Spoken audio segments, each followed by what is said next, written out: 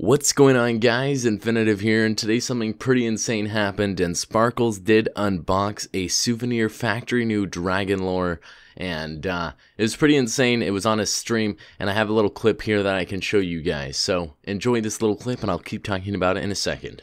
Come on. I feel like if I rub my hands together, I'll get something good. Nah. This is gonna be like a straight up depression session of grays. You know that, right? It's gonna be non-stop grays. Non-stop grays. So let's go.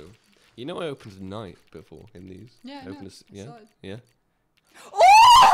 What the fuck? What the fuck? What the fuck? Dude. What the fuck? What the fuck? Oh my fucking god.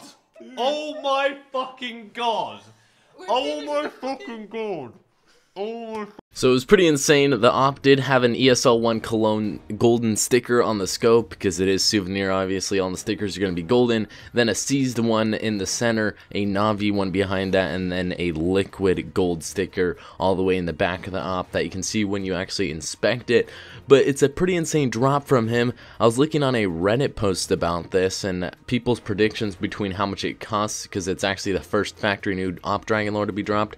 I believe the other one was well-worn or battle-scarred, but this one, people have been saying $12,000 to $15,000, and then someone said that it was $30,000, so I don't know. People can, I guess, make their own prices for this. If you're the first unboxer, then why not make your own price for it and sell it for the highest you can. Here's some in-game footage I just got. It's not like he sent me the AWP Dragon Lore or anything, but it's by editing the game files, and this is pretty cool. It's so you guys can see what it looks like in-game. But hopefully you guys did enjoy this video. If you guys did, make sure to leave a like, and if you're new to the channel, make sure to subscribe. Anyways, I'll see you guys in the next video. Peace out, everybody.